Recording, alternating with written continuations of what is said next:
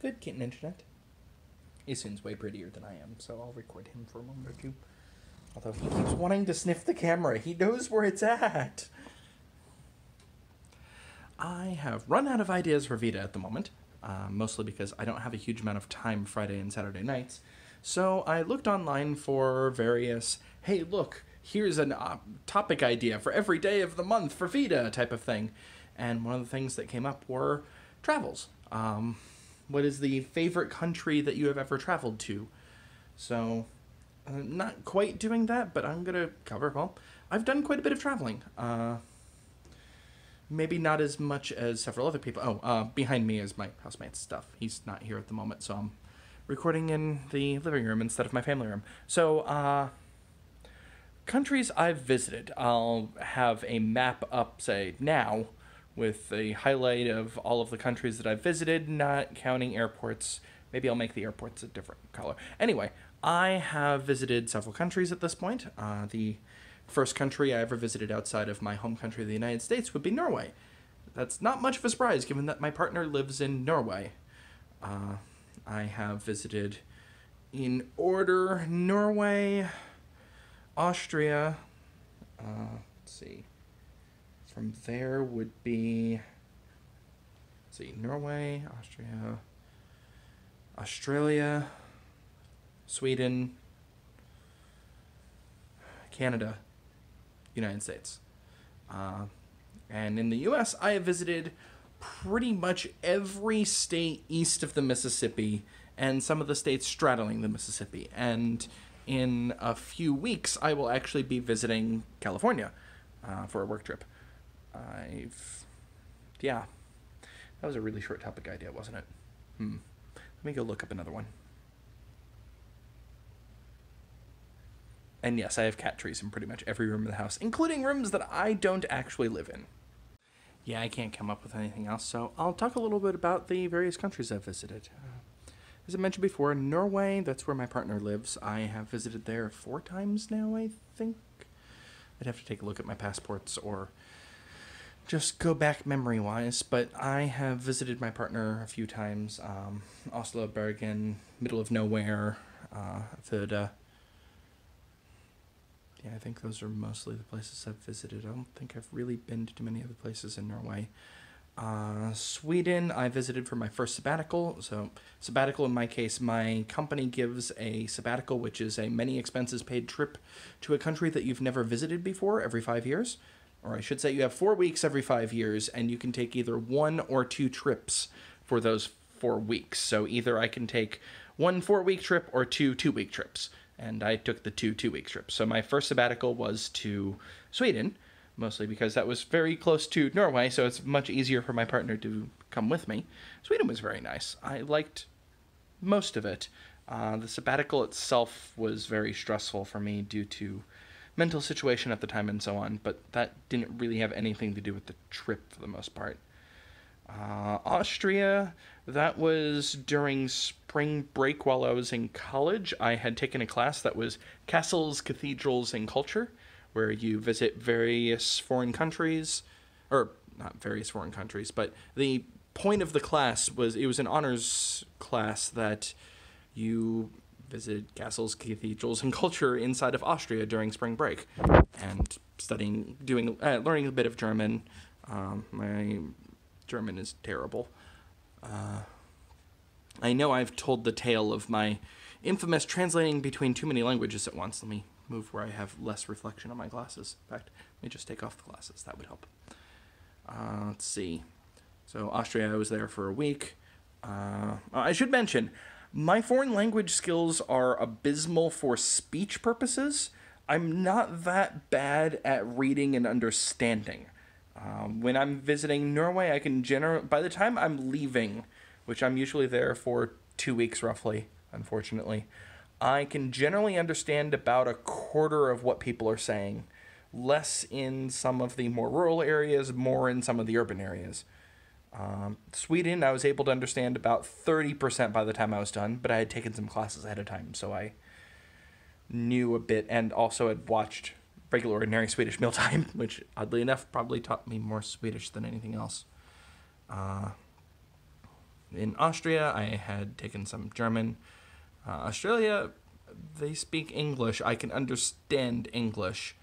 So I was there for a work trip. I was helping set up a training facility, basically. So I got to be in Australia for about a week. Unfortunately, I couldn't take any vacation for various reasons. I'm pretty sure I've talked about the Australian trips before, too. That was a lot of fun. I really enjoyed that, and I found out I don't get jet lag in that direction. That's very nice. And then most recently, for new countries for me, was my Canadian trip. I went to Newfoundland, specifically St. John's area, and also to Nova Scotia, specifically Halifax. Halifax would have been a lot more fun if both myself and my partner had not been sick at the time. And St. John's was quite nice and beautiful, and my partner was sick, unfortunately, so they weren't able to really enjoy as much of it as I was hoping. And the border control people in Toronto were dicks. Lots and lots of dicks. But poutine. Okay, I've probably talked enough. I have some better ideas for the weekend just because I'm going to have more time to prepare, but I want to make sure I'm vlogging today. And, well, it's vlog every day in April.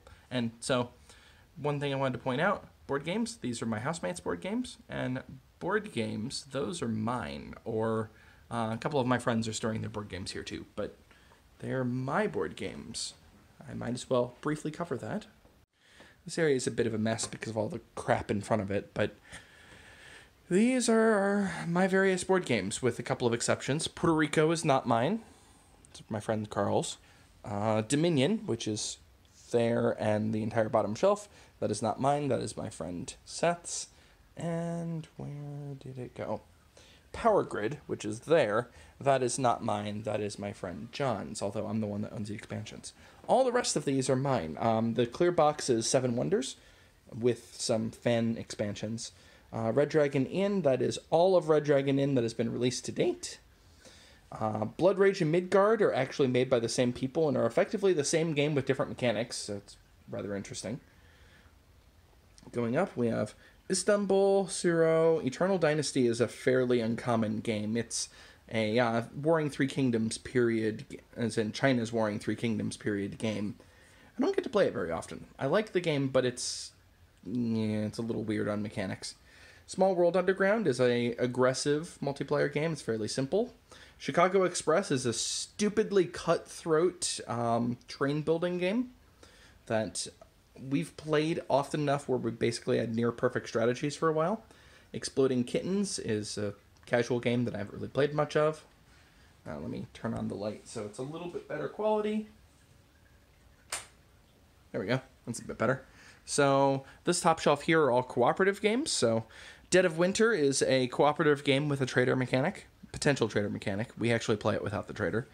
Betrayal at House on the Hill is a board game with a random trader mechanic.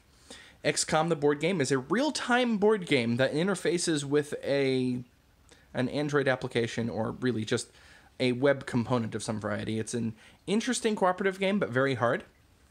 Arkham Horror. Arkham Horror is more similar to Magic the Gathering than anything else mechanics-wise, but it's a card game cooperative game.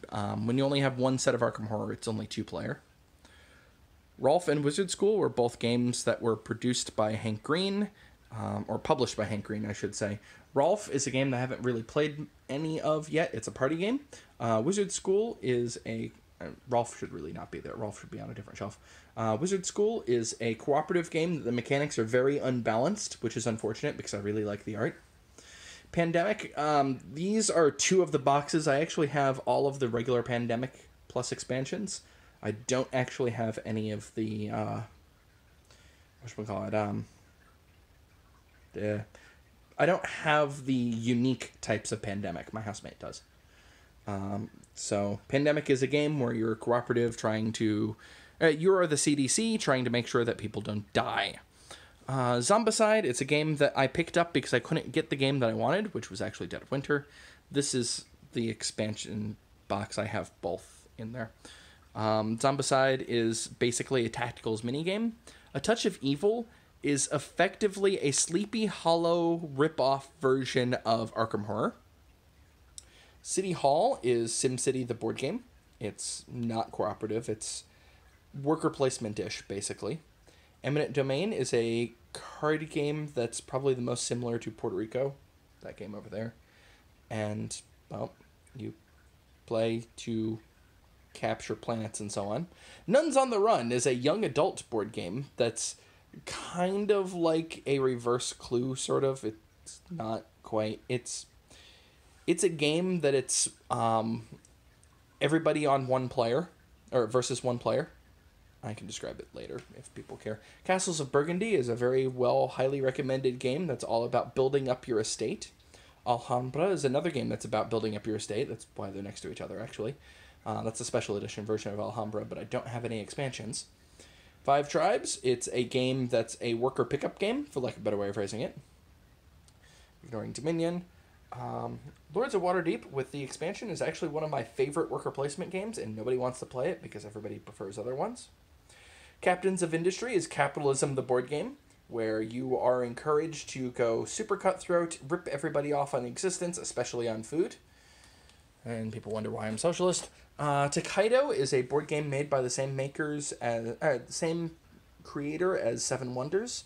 It's a game of paths and journeys, where the goal is to have the most enlightening journey. Takedo, also made by the same publisher, is about fading pandas. Infiltration is a card game that's set in the universe of Netrunner, I think it was. And it's a game that I don't really play very often. Down there are a bunch of games that I basically never play, and maybe I'll go over them at some point. Oh, I should probably actually explain what some of these games are. I forgot to mention. Istanbul is a game where you send your workers out to go collect things, and the goal is to have a certain number of gems, which triggers game end. Suro is the game of paths. This is the Suro of the Seas, which is the second version of Suro. It's an incredibly quick game, depending on if you're playing original Suro or Suro of the Seas. Suro of the Seas has a random element. Eternal Dynasty, I already mentioned. It's a Three Kingdoms based game. And yeah, that's about it. Board games, woo. Well, this loaf of a kitty is here to say goodnight.